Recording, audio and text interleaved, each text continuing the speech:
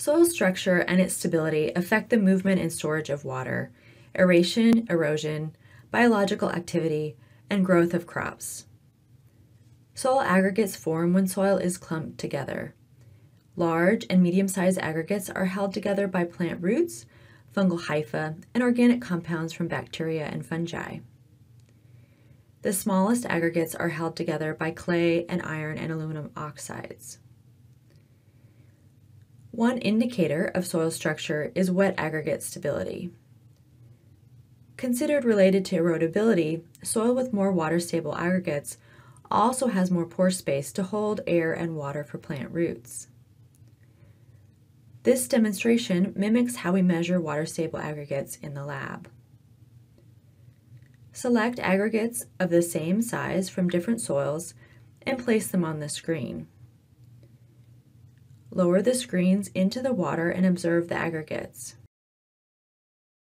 Does the aggregate dissolve in the water or hold together? After 5 minutes, raise the sieves out of the water and dip 5 times.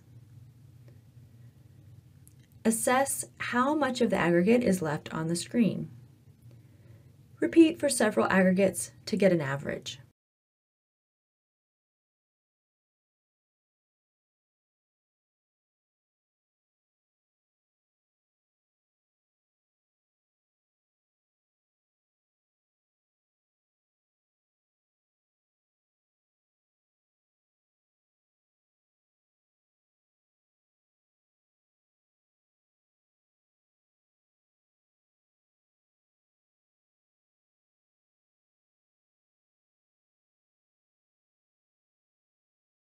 Good aggregate stability will help maintain macropores, reduce surface crusting, promote aeration, and reduce erosion.